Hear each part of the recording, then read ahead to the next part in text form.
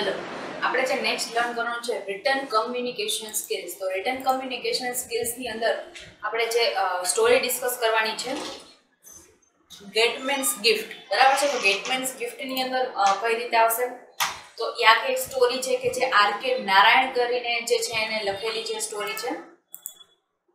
એની અંદર આપણે કયા કયા ટોપિક જે કવર કરવાના છે એ છે characters, text reading, learn from story and exercise. આ 4 ટોપિક છે જે આપણે એની અંદરથી કવર કરવાના છે.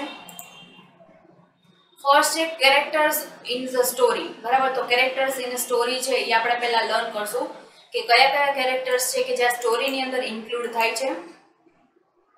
તો ફર્સ્ટ છે ગોવિંદસિંહ એક્સ ગેટમેન, મીન્સ કે આ મેઇન સ્ટોરી છે એ આ ગોવિંદસિંહની છે, બટ એ એક્સ ગેટમેન તરીકેની સ્ટોરી આમાં આપણે આપેલી છે અને એક્સ ગેટમેન તરીકે દર્શાવવામાં આવેલો છે. અને સેકન્ડ જે કેરેક્ટર છે એ અકાઉન્ટન્ટ છે કે જે અકાઉન્ટ લખતો હોય છે. આ જે ગોવિંદસિંહ જે ગેટમેન તરીકેની જોબ જ્યાં કરે છે એ જ કંપનીની અંદર. અને નેક્સ્ટ છે ચીફ ઓફિસર કે જે માસ્ટર તરીકે હોય છે કે જે આખી ઓફિસ જે ચલાવતો હોય છે એ ચીફ ઓફિસર, બરાબર છે. તો આ 3 જે કેરેક્ટર છે એ મેઇન છે સ્ટોરીની અંદર. નેક્સ્ટ આપણે લર્ન કરવાનું છે ટેક્સ્ટ રીડિંગ. તો પહેલા બેઝિક જે સ્ટોરી છે હું તમને કહી દઉં કે જે ગેટમેન છે એની ગિફ્ટ એ સ્ટોરીનું નેમ છે જે આર.કે. નારાયણ લખેલી છે. તો એ ગોવિંદસિંહ નામનો પર્સન હોય છે કે જે એની ઘરે એક પોસ્ટ આવે છે. તો એ પોસ્ટ છે એને તો વાંચતા ને એવું નથી આવડતું, બટ એ લોકોને કહે છે કે આની અંદર શું હશે. તો લોકો એમ કહે છે કે એને ખોલો અને જોઈ લો, બરાબર છે, વાંચી દે કે શું છે. તો એ ના પાડે છે, ગભરાઈ જાય છે, એને ખોલવું નથી અને જોવું છે અંદર કે શું છે, બરાબર છે. તો એક પર્સન હોય છે કે જે એને સજેસ્ટ કરે છે કે એને ખોલ્યા વગર જોવું છે તો તમારે એક્સરે ઇન્સ્ટિટ્યૂટની અંદર જવું પડે, કારણ કે એક્સરેની અંદર તો તમે જુઓ તો કોઈ પણ વસ્તુ છે એ ખોલ્યા વગર જોઈ શકાય કે અંદર શું છે, બરાબર છે. તો એ પર્સન એને સજેસ્ટ કરે છે. તો આપણે આગળની સ્ટોરી કરતા પહેલા આપણે એની અંદર જ આપેલું છે કે પ્રીવિયસલી શું થયેલું છે અને આ પોસ્ટ કઈ રીતે આવેલી છે એનો થોડુંક એને બેઝ આપેલો છે. તો એ જે યર હોય છે એની અંદર આ વ્યક્તિ છે અને પાસ્ટમાં ખૂબ જ વોરમાં અને ઘણી બધી જગ્યાએ વર્ક કરેલું છે, ઘણું બધું આવા કામ કરેલા છે. હવે એ વ્યક્તિ છે એને આગળ જોબ કરવા માટે એના કંપની છે એમાં એને ગેટમેન તરીકેની જોબ મળી જાય છે, બરાબર છે. તો એ ગેટમેન તરીકેની જોબ મળી જાય છે, બટ એ થોડાક અને એનું વર્ક શું હોય છે તો કે ગેટ ઉપર બેસવાનું, કેટલા લોકો આવે છે જાય છે એનું નોટિસ રાખવાનું, એને જોવાનું, અને જે એના ચીફ ઓફિસર છે આવે તો એને સેલ્યુટ કરે, એવું બધું કામ એનું છે. હવે થોડોક ટાઈમ થાય છે પછી છે એની આંખ છે, એના કાને સંભળાતું ઓછું થઈ જાય છે. આ બધી તકલીફોને કારણે એને રિટાયરમેન્ટ લેવી હોય છે. તો એ રિટાયરમેન્ટની એપ્લિકેશન છે એના અકાઉન્ટન્ટને આપે છે અને અકાઉન્ટન્ટને પેન્શન વિશે પણ કહે છે.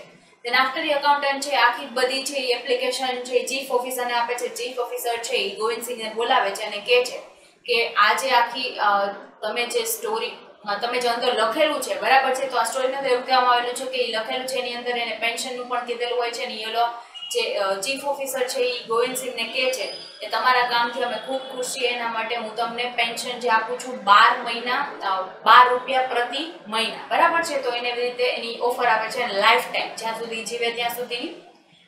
ધેન આફ્ટર એ વ્યક્તિ ખુશ થઈ જાય છે અને એની એ પછી વહી જાય છે ત્યાંથી, બરાબર છે. અને ઘરે આવીને આ બધી વસ્તુ કહે છે કે એ જે સર છે ખૂબ જ સારા છે અને એ મારે કોઈ કમ્પ્લેન નથી આવી, એના કારણે ખુશ થઈને મને 12 રૂપિયા લાઈફ ટાઈમ સુધી પ્રતિ મહિના પેન્શન આપવાનું નક્કી કરેલું છે. પછી એની દિનચર્યા એવી થઈ જાય છે કે ત્યાં ગલ્લે બેસવાનું, સિગારેટની શોપ છે જે ત્યાં બેસવાનું અને ખાવાનું પીવાનું, સુઈ જવાનું. એમાં એક દિવસ અને એની આ જે દિનચર્યા ચેન્જ ક્યારે થાય તો કે જે મહિનો છે એના પહેલા ફર્સ્ટ ડેના, કારણ કે ફર્સ્ટ ડેના એને પેન્શન લેવા જવાનું હોય તો એ ખાખી એના કપડાં હોય છે એ પહેરી અને પેન્શન લઈને આવે, બરાબર છે. દેન આફ્ટર એકવાર એની પાસે એક નાની છોકરી ડોલ રિપેર કરાવવા માટે આવે છે. તો એને એ ડોલ છે એ ખૂબ જ સારી એવી રિપેર કરીને આપે છે. ઇનફેક્ટ એમાંથી કંઈક નવું બનાવે છે. ડોલ છે આપણે જોતા હોય તો માટીની એની હોય તો માટી અને લાકડાનો જે ભૂસો હોય એનાથી આખી ડોલ બનાવી દે છે અને ખૂબ સારી એવી ડોલ બનાવે છે, બરાબર છે. તો ધેન આફ્ટર એને એની સ્કિલનો ખ્યાલ આવે છે કે મારામાં સ્કિલ છે, હું આવી નવી નવી વસ્તુઓ બનાવી શકું છું. તો એ શું કરે છે તો એ માટીનો જે ક્લે હોય છે એ લઈ આવે છે અને બાજુની 2 દુકાન છોડીને એક દુકાન છે કે જ્યાં લાકડાનો જે ભૂસો હોય એ મળે છે એ લઈ આવીને નવા નવા ચિત્રો બનાવે છે, બરાબર. તો ચિત્રો બનાવે છે તો એની અંદર એ ગામ છે એ બનાવે છે તો લોકો એનાથી ખૂબ અટ્રેક્ટ થાય છે અને બાજુમાં જે ગલ્લો હોય છે ત્યાં એ રાખી દે છે અને ત્યાંથી લોકો આખું ગામ છે એને જોવા આવે ને ખૂબ જ બધા છે એની તારીફ કરે છે, વખાણ કરે છે, બરાબર છે. તેના આફ્ટર એ પહેલે જેવી રીતે ફર્સ્ટ ડે આપે મંથનો તો ત્યારે એ જાય છે તો ત્યાં અલગ અલગ ચિત્રો લઈને છે અલગ અલગ આકૃતિઓ બનાવી અને ત્યાં ઓફિસ અકાઉન્ટન્ટને આપી દે અને એ કહે છે કે તમે સાહેબને આપી દેજો, બરાબર છે. અને ગમ્યું કે નહીં એવું બીજી વાર જાય ત્યારે એવું પૂછે. આવી રીતે દરેક વખતે પેન્શન લેવા જાય ત્યારે નવી નવી આકૃતિઓ બનાવીને એને આપે અને આવી આકૃતિઓની ઘણી બધી છે એ સોલ્ડ પણ થઈ ગઈ હોય છે. બધાનું અટ્રેક્શનનું એક બની ગયું હતું. તો આ સ્કિલનો એને ખ્યાલ આવે છે અને આ બધી સ્કિલ્સ ઉપર પછી એની અંદર પોરવાઈ જાય છે. તેન આફ્ટર દર વખતે પૂછે છે કે સાહેબને આકૃતિ આગળનું લાવ્યો તો ગમી કે નહીં, તો એ લોકો કે છે એને ખૂબ ગમેલી અને ઓફિસમાં પણ બધા એ લોકો એ આકૃતિ જોવે છે અને ખુશ થાય છે. તેન આફ્ટર એક દિવસ એની ઘરે એક પોસ્ટ આવે છે. એ પોસ્ટ છે એ આ જે હોય છે લેટર. હવે આપણે સ્ટોરી પ્રેઝન્ટની કન્ટિન્યુ કરીએ તો એ લેટર આવે છે તો એને ખોલવો નથી અને જોવું છે. તો એક્સરે ઇન્સ્ટિટ્યૂટની અંદર જાય છે. બટ એક્સરે ઇન્સ્ટિટ્યૂટની અંદર એને કહે છે કે આ લેટરની અંદર શું છે એ મારે જોવું છે. તો ઓલા લોકો એમ છે ખોલીને જોઈ દઈશ, એનું જેન્યુઅન સજેશન. બટ આ ના પાડે છે કે ના મારે ખોલવું નથી, મારે એમનેમ જોવું છે. તો એ લોકો એને કહે છે કે એમનેમ કઈ રીતે જોવું છે ને એ બધું, અને એ આ વ્યક્તિને ગાંડો ગણે છે અને એ કહે છે કે તો તમે તમારી તબિયત ઠીક નથી, તમે ઘરે જઈને રેસ્ટ કરો. તો આ જે પર્સન છે એ કહે છે ના મારે કઈ રેસ્ટની જરૂર નથી, મારે આની અંદર શું છે એ જાણવું છે. બટ એ લોકો એને કહે છે કે તમે શું પાગલ થઈ ગયા છો ને. આ વ્યક્તિના મનની અંદર એવું થાય છે ગોવિંદસિંહને કે હું પાગલ થઈ ગયો છું અને પછી એવા એક્ટ કરે છે, છોકરાઓ સાથે રમે ને એવું બધું કરે છે અને લોકોને એવું યકીન દિલાવે છે કે હું પાગલ થઈ ગયો છું. ઘરે આવે છે ત્યારે એની પત્ની એને જોવે છે તો એની પત્ની એને કહે છે અને પોસ્ટ વિશે એને જણાવે છે અને કહે છે કે હું પાગલ થઈ ગયો છું, બરાબર છે. અને એનું શરીરની હાલત જોઈ અને એના માથામાં ઘણો બધો કચરો હતો અને એનું શરીર આખું મળથી ભરાઈ ગયું હતું. તો એ છે એને કહે છે બરાબર છે કે હું પાગલ થઈ ગયો છું. એની વાઈફ જ્યારે પૂછે છે આ બધું શું છે ત્યારે દેન આફ્ટર એકવાર પછી આ બધી એવી મેડનેસ બધી કરે છે તો એને પોલીસ પકડીને લઈ જાય છે. તો જેવા લઈ જતા હોય છે ત્યાં એને જે અકાઉન્ટન્ટ ઓલો હતો એને મળે છે અને એ અકાઉન્ટન્ટને ઓળખી જાય છે અને કહે છે કે આ તમે લેટર છે એ તમને એના હાથમાં લેટર જોઈને કહે છે તમે લેટર મળ્યો તમે વાંચ્યો? તો એને કહે છે ના લેટર વાંચવો નથી, કારણ કે લેટર છે એની અંદર જનરલી આવા લેટર ક્યાં આવતા હોય તો કે લોયર્સ પાસેથી આવતા હોય કે ભગવાન જાણે કે મારું આ પેન્શન જે આવે છે બંધ કરી દીધું હશે તો, કારણ કે હું જે આકૃતિ લઈને જતો એમાં લોકો જે અડધી કલાક બગાડતા હતા એ જોવા માટે, તો એ ઓફિસરને ખબર પડી ગઈ હશે અને એને આ પેન્શન મારું બંધ કરી દીધું, બરાબર છે. તો એ એવું બધું વિચારે છે બટ એ એમ કહે છે કે ના તમે ખોલીને જોવો. એ ખોલીને આખો લેટર વચાવે છે. એની અંદર એવું લખેલું હોય છે કે આ જે છે એ તમને તમારી આકૃતિ છે એ ખૂબ જ ગમેલી છે. લાસ્ટ જે આકૃતિ આપે છે એ લાસ્ટ આકૃતિ શેની હોય છે તો કે ઓફિસ છે આખી ઓફિસ અને એના બહારની ગેટ ઉપર એ પોતે એ જે ચીફ ઓફિસર જે છે એ કારમાંથી ઉતરતા હોય છે અને એને સેલ્યુટ કરતા હોય છે. આખી 3D જે આકૃતિ બનાવીને જાય છે જેને ખૂબ ગમેલી હોય છે. એના બદલાનો રિવોર્ડ 100 રૂપિયાનો આપવામાં આવેલો હોય છે પેન્શન ઉપરાંતથી રિવોર્ડ. તો એ જોઈને છે એ પછી 100 રૂપિયા લઈ લે છે અને પછી એ કહે છે કે તો હું પાગલ નથી. અકાઉન્ટન્ટને પૂછે છે, અકાઉન્ટન્ટ કહે છે કે ના તમે પાગલ નથી એમ. તો એ વ્યક્તિ છે ખૂબ ખુશ થઈ જાય છે કે ના હું પાગલ નથી અને પછી આ જે સ્ટોરી છે અહીંયા પૂરી થઈ જાય છે, બરાબર છે. આ રીતે આખી સ્ટોરી છે એ આપવામાં આવેલી છે. હવે આપણે સ્ટોરી છે એ રીડ કરીએ. Gateman's gift. This is what happened to ex-gateman Govind Singh and you could not blame the public either. બરાબર છે. તો what could you with a man who carried about in his hand a registered postal cover and asked, please tell me what there is inside. એને પોસ્ટમાં cover મળે છે અને એ કહે છે કે આની અંદર શું છે. તો obvious answer was open it and see. The seemed horrified at this suggestion. બરાબર છે. તો obvious answer છે કે બધા એમ જ કહેશે કે ખોલો અને જો, બટ એને હોરિફાઈડ લાગે છે અને એ કહે છે ઓ નો can't do it. He declared and moved off to another friend and acquaintance. Everywhere the suggestion was the same till he thought everyone had turned mad. બરાબર છે. તો બધા આવું સજેશન આપે છે તો એને એવું લાગે છે કે બધા પાગલ થઈ ગયા છે કે મને આ ખોલીને જોવાનું કહે છે.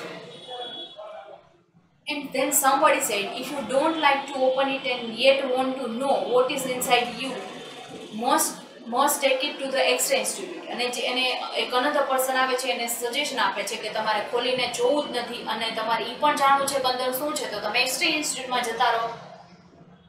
This was suggested by an ex-compounder who lived in the next street. તો ઈ જે એની બાજુની સ્ટ્રીટમાં જે રહેતા હતા ઈ કમ્પાઉન્ડર હતા, બરાબર છે, કે જેના સજેશન આપેલું હતું. But before saying anything further about his progress, it would be useful to go back to an earlier chapter in his story. બરાબર છે, તો આ આપણે આગળ સ્ટોરી ચલાવીએ એના પહેલા થોડુંક હિસ્ટ્રીની અંદર થોડું છે ઇન્સિડન્ટ એને કહેવામાં આવેલું છે. After war service in 1914 to 18, તો આ જે છે એમાં એને યુદ્ધની અંદર સર્વિસ આપેલી છે. he come to be a recommended for a gatekeeper's post in Englandiers. બરાબર છે, તો Englandiers નામની જે કંપની છે ત્યાં એને ગેટકીપર તરીકેની જોબ મળી જાય છે. he liked the job very much અને એ જોબ ખૂબ જ ગમે છે. he was given an khaki uniform and a represent band across his shoulder and short stick. તો એને એક નાની જે સ્ટીક આપવામાં આવે છે અને શોલ્ડરનું જે છે એક ક્રોસ આપવામાં આવે છે અને ખાકી યુનિફોર્મ આપવામાં આવે છે. આ એનો યુનિફોર્મ હોય છે. He gripped the stick and sat down on the stool at the entrance to the office, and when his chief's car pulled up at the gate, he stood at attention and gave a military salute. અને એ જે gate ઉપર ઊભો હોય છે અને જ્યારે એના ચીફની car આવે ત્યારે ઊભો થઈને એને સેલ્યુટ આપે છે. The office consisted of a staff numbering over 100, and as they trooped in and out, every day he kept an eye on them. અને જેટલા લોકો અંદર બહાર કરતા હોય છે, બરાબર છે, જે લોકો ત્યાં કામ કરતા હોય છે કંપની અંદર આવે બહાર છે, અંદર આવે બહાર છે, એવું બધું કરતા હોય છે, બરાબર છે, તો એ લોકો ઉપર નજર રાખવાની. At the end of the day, he awaited the footstep of the general manager going down the stairs and rose stiffly and stood at attention. And after he left, the hundreds of staff poured out. Last માં એને શું કરવાનું હોય તો કે general manager આવે અને તેને અટેન્શન આપે, સેલ્યુટ આપે, then after બધા સ્ટાફ છે વહી જાય. એના પછી the door were shut. Singh carried his stool in, placed it under the staircase and placed his stick across it. તો એ પછી છે એને લાસ્ટમાં છે ડોર બંધ કરી દેવાનો, એની જે ચેર છે અંદર મૂકી દેવાની, સ્ટિક ત્યાં મૂકી દેવાની, then after છે એ બધું બંધ કરીને જાય ત્યાંથી. Then he come out and the main door was locked and sealed. main door બંધ કરી દે. In this way, he had spent 25 years of service and then he begged to be a pensioner. આ જે આવું કામ છે 25 વર્ષ ચાલે, then after એ છે પેન્શન માંગે છે, બરાબર છે, એની વીકનેસના કારણે. He would not have thought of retirement yet, but for the fact that he'd found his sight and hearing playing tricks on him. એની સાંભળવાની અને જોવાની શક્તિ ઓછી થઈ જાય છે, એના કારણે એને રિટાયરમેન્ટ જોઈએ છે. એની ઈચ્છા નથી, બટ હવે લેવી પડે એવું છે. He was ushered into the presence of the chief, who looked up for the moment from his papers and muttered, "We are very pleased with your work for us, and the company will give you a pension of 12 rupees for your life." પછી એ જે એને બોલાવવામાં આવે છે, chief બોલાવે છે અને એને કહે છે કે અમે તમારી સર્વિસથી ખૂબ ખુશ છીએ, એટલે અમે તમને 12 રૂપિયા પ્રતિ મહિના ફોર લાઈફ આ જે પેન્શન અમે તમને આપીએ છીએ. Singh clicked his heels, saluted, turned on his heel and went out of the room with his heart brimming with gratitude and pride. This was the second occasion when the great man had spoken to him, the first being on the first day of the service. As he had stood at his post, the chief entering the office just then looked up for the moment and asked, "Who are you?" Then after A scene છે ને click થઈ જાય છે અને એ વ્યક્તિ છે એ શું કરે છે તો કે એ જે આ બધી વસ્તુ એને કીધી એનાથી ખુશ થઈને સેલ્યુટ આપે છે. then after એના ટર્ન એના આખો પોતે ટર્ન થઈ અને રૂમની બહાર નીકળી જાય છે અને એનું હાર્ટ ખૂબ જ ખુશ હોય છે આ બધું સાંભળીને, બરાબર છે, અને એને ખૂબ ગર્વ થાય છે. અને આ બે ઓકેશન છે કે જેમાં એને ચીફ સાથે વાત કરી હતી. પહેલું કે જ્યારે એને સર્વિસ ચાલુ કરી ત્યારે એ એની પોસ્ટ ઉપર હતો અને ત્યારે એના ચીફે એને પૂછેલું હતું તમે કોણ છો, બરાબર છે, અને એ ઓફિસમાં એન્ટર થાય છે ત્યારે એને પૂછે છે. તો એ પહેલી વાર એને વાત કરેલી હતી. "I am the new gatekeeper master." he had answer. એને આન્સર આપે છે કે હું એક ન્યૂ ગેટકીપર છું. ગેટકીપર મીન્સ કેવો છું. And he spoke again only on this day. In Singh's eye, the chief had acquired a sort of godhood, and it would be quite adequate if a god spoke to one only once or twice in lifetime. His life moved on smoothly. His pension, together with what his wife earned by washing and sweeping in a couple of houses, was quite sufficient for him. તો એ જે વ્યક્તિ છે એના માટે એ જે chief હતા એ ભગવાન સમાન હતા. તો ભગવાન સાથે એકવાર વાત થઈ છે તો પણ લાઈફ ટાઈમ માટે ગ્રેટફુલ થિંગ છે. તો આ વ્યક્તિની તો 2 વાર વાત થઈ હતી અને એની લાઈફ છે ખૂબ જ સ્મૂથલી ચાલે છે કે એને એનું પેન્શન આવતું હતું, એની જોબ પછીની લાઈફ છે ખૂબ સ્મૂથલી ચાલે છે કે એનું પેન્શન આવે એની સાથે સાથે એની વાઈફ છે એ આજુબાજુના ઘરમાં જે ઝાડુ પોચા કરીને જેને મળે બરાબર છે એમાં એ આખું એનું ચલાવતા હતા. He ate his food, went out and met a new friend, slept and spent some evenings sitting at a cigarette shop with his cousin on. This tenor of life was disturbed on the first day of the every month when he donned his old khaki suit, walked to his old office and slammed the accountant at the counter and received his pencil. There was a lot of time all around him, an immense sea of leisure. In this state, he made a new discovery about himself that he could make a fascinating models out of the clay and wood dust. તો એ છે એની રોજ ખાવાનું, પછી સૂઈ જવાનું, એના ફ્રેન્ડ્સને મળવાનું, cigarette શોપમાં બેસવાનું. એ સિગારેટ શોપ છે કોની હતી તો કે એના કઝિનની હતી, તો ત્યાં બેસવાનું. આવી જ રીતે આખી લાઈફ છે ચાલતી હતી. અને એક દિવસે લાઈફ ડિસ્ટર્બ થાય કે જ્યારે એને પેન્શન લેવા જવાનું હોય તો આખું ખાકી કપડાં પહેરી અને પેન્શન લેવા જાય, અકાઉન્ટન્ટ પાસેથી પેન્શન રિસીવ કરે અને પાછો આવી જાય. તો એની પાસે ખૂબ જ આરામનો સમય હતો, બરાબર છે. આ જ આરામના સમય દરમિયાન એને એક એની પોતાની સ્કિલ્સનો ખ્યાલ આવ્યો કે વુડ ડસ્ટ કે જે લાકડાનો ભૂસો અને ક્લે એટલે માટીથી એક ખૂબ સારા એવા મોડલ્સ એ બનાવી શકતો હતો. The discovery came suddenly when one day a child in a neighborhood brought to him its little doll for repair. He not only repaired it but made a new thing of it. તો એ જ્યારે child છે એની પાસે આવે છે ડોલ repair કરવા માટે, તો એ ખાલી ડોલ રિપેર નથી કરતો બટ એની પાસે એનામાંથી એક સારી એવી વસ્તુ બનાવે છે. This discovery pleased him so much that he very soon became absorbed in it. His backyard gave him a plentiful supply of blind clay and his carpenter shop next to his cousin's cigarette shop sawdust. He sat there in front of part of his home bent over his clay. તો એ છે શું કરે છે તો કે એની આ જ્યારે Discovery થઈ જાય છે એની સ્કિલ્સની, ધેન આફ્ટર એ છે એ આ જે વર્ક છે એની અંદર એબ્ઝોર્બ થઈ જાય છે, મીન્સ કે એની અંદર એ બિઝી થઈ જાય છે. એ છે એ આખી જે ક્લે છે એ ઘણી બધી ભેગી કરે છે અને એનું જે વુડ ડસ્ટ છે એને કઝિનની બાજુની શોપમાંથી પરચેસ કરે છે અને પછી એ એના ઘરના આંગણામાં બેસી જાય છે અને બનાવે છે નવી નવી models.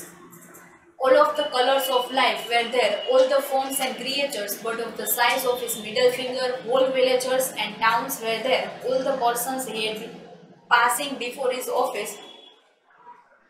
When he was a sentry there, that a beggar woman coming at midday and a cucumber vendor, he had an eye on the cartoonist for human faces. Everything went down into clay. He mounted them neatly on thin wooden slices which enhanced their attractiveness. તો એ શું કરે તો કે આ જે colourful એની life થઈ ગઈ હતી તો એની અંદર એની શેરીમાં જેટલા લોકો નીકળે એના ઉપર ધ્યાન રાખે. પછી એક માગવાવાળી ભિખારી વ્યક્તિ હોય કે પછી શાકવાળો આવેલો હોય કે પછી ખીરું વેચવાળો આવેલો, કાંઈ પણ લોકો આવે તો એના ઉપર ધ્યાન રાખે અને એને શું કરે તો કે માટીની અંદર નાના એવા ફોર્મમાં એને કન્વર્ટ કરી દે અને એને સજાવવા માટે, અટ્રેક્ટિવનેસ વધારવા માટે એને વુડ ડસ્ટ છે એનો યુઝ કરે. He kept this in his house cousin's shop and they attracted huge crowd every day and sold very briskly. On this next pension day, he carried to his office a street scene that which he ranked as his best and handed it over the counter to the accountant with the request, "Give this to his sahib, please." "All right," said the accountant with a smile, and it created a sensation in the office and disturbed the routine of office working for nearly half an hour. તો એના પછીના દિવસે એ શું કરે છે તો કે આ જે એને આખું બનાવેલું હોય છે, બરાબર છે, અને એ જેટલા મોડલ્સ બનાવે તો એ સિગારેટ શોપ ઉપર રાખે જેનાથી બધા લોકો જોવે, ગામવાળા બધા એના વખાણ કરે છે. તેના આફ્ટર નેક્સ્ટ પેન્શન ડેના દિવસે એક સ્ટ્રીટનું એક આખું ક્લેનું બનાવી અને ત્યાં જાય છે અને અકાઉન્ટન્ટને આપે છે અને કહે છે કે આ સાહેબને આપી દેજો. તો જે અકાઉન્ટન્ટ છે એ કહે છે ઓલ રાઈટ. અને આ જે વસ્તુ છે જે બનાવીને લઈ ગયેલો હોય છે એ બધા જ ઓફિસની અંદર અટ્રેક્શનનું કારણ બને છે અને હાફ એન આવર લોકો એની ઉપર જોવે છે અને બધાને ખૂબ જ ગમે છે, બરાબર છે. અને જે નેક્સ્ટ સ્ટોરી છે જે આપણે નેક્સ્ટ લેક્ચરની અંદર ડિસ્કસ કરશું. Thank you.